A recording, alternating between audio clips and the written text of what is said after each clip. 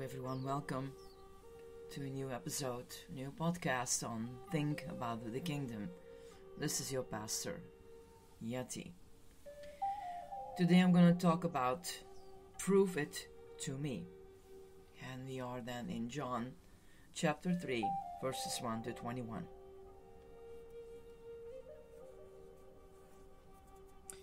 A powerful man named Nicodemus came to meet Jesus. He was a politician and a member of the Sanhedrin, the ruling Jewish council. At that point in history, the Jewish people were under the control of the Roman government, but were allowed to have local representations with limited authority. Like many with earthly power, he found his career and his pursuit of truth in conflict. He came to Jesus at night when none of the authorities would be aware of the meeting. "Rabbi, we know you are a teacher who has come from God, but no one could perform the signs you are doing if God were not with him.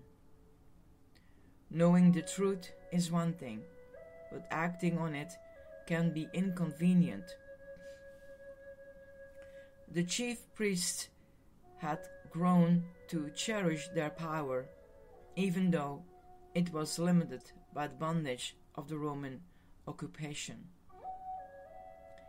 Like their ancestors who lived in slavery under Pharaoh, they found living in a lie easier than making the sacrifices necessary to attain true freedom. Even in our modern culture, people prefer to relegate Jesus to being simply a good man who taught important lessons. Such proclamations require no commitment and reveal us to be practical atheists, living as there is no God. Jesus was fully aware of this deflection and made sure to drive his next point home. No one can see the kingdom of God unless he is born again. The truth of the gospel requires a fundamental change in our worldviews and a complete transformation in how we think and behave. Light has come into the world, but people love darkness instead of light because their deeds were evil.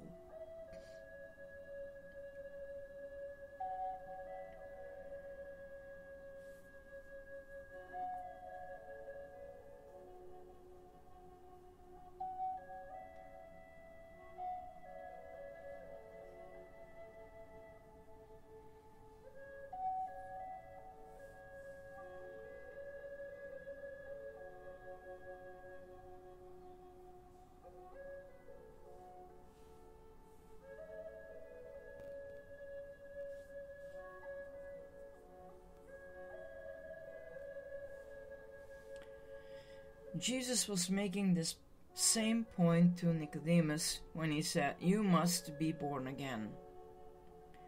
This is a tough message to bring to a grown adult. It implies that the person must start over, admitting that their previous years were wasted. Nicodemus was already a very religious person, and that certainly had to count for something. "You are Israel's teacher," said Jesus, "and do you not understand these things?"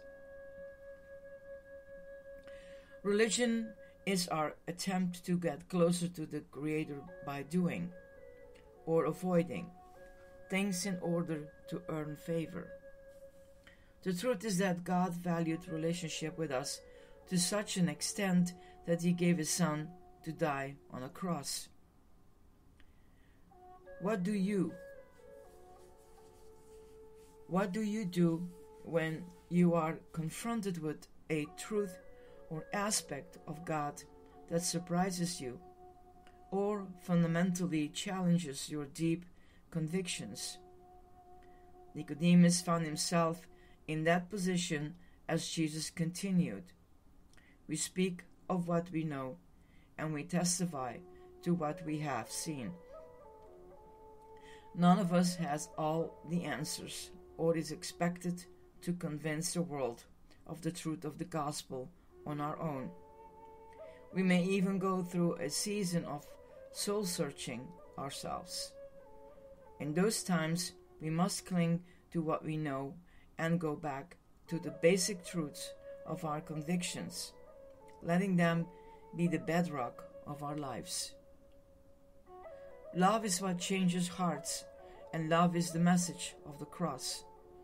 For God so loved the world that he gave his only and one and only Son, that whoever believes in him shall not perish, but have eternal life. This verse is often quoted or held up at popular sporting events, but it's even more impactful when you examine the context.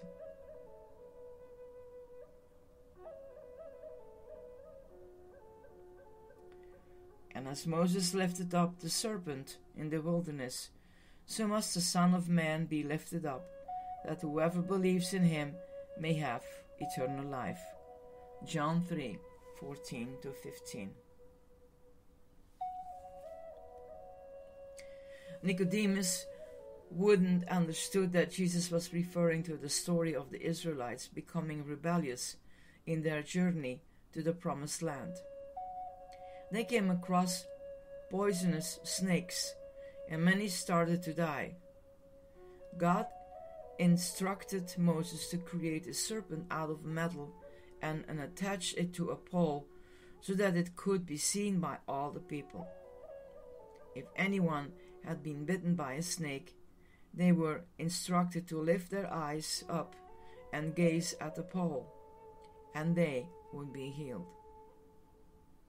As Jesus was talking to Nicodemus, he was using that story to foreshadow how God would bring ultimate healing to his people. Jesus would be lifted up on a cross and would bring salvation to all those who look to him. Jesus was the answer to the questions Nicodemus was asking. For God did not send his Son into the world to condemn the world, but to save the world through him. We are not called to judge the world. We are called to show the same love that Jesus showed us.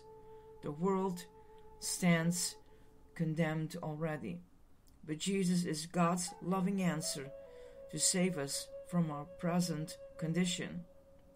As far as we know, Nicodemus never went public with his faith until after Jesus had been killed. I wonder how his life might have been different if he had boldly followed the teacher. What is preventing you from bringing your faith into the light? Allow your heart to be reborn as you lift your eyes toward the cross and become the proof that Jesus is Lord.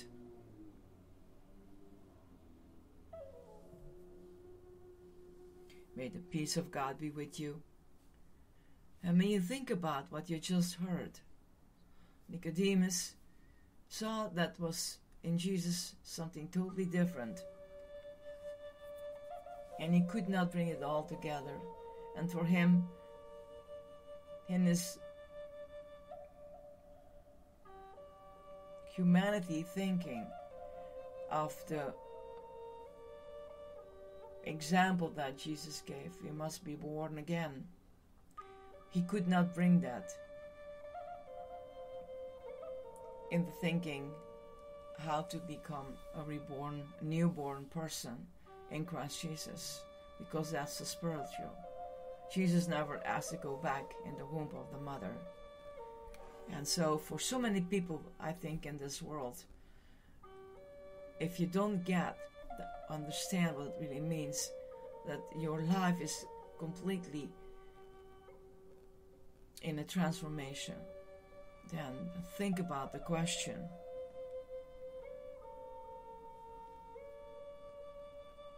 what is preventing you from bringing your faith into the light? And for us who are called to spread the good news, we have to pray for those who struggle to make that decision. And also for Christians who are going through a difficult time. They struggle because in our human thinking we want to see things that happened, and believing is, and the things that you don't see but still hold on, that God is the God of creation and the God that promised in His promises yes and amen. So think about the question and think about your life in the exact of your time where you are, and talk to God or talk to friends. May the Holy Spirit be your guidance. Amen. God bless. This is your Pastor Yadi. Bye-bye.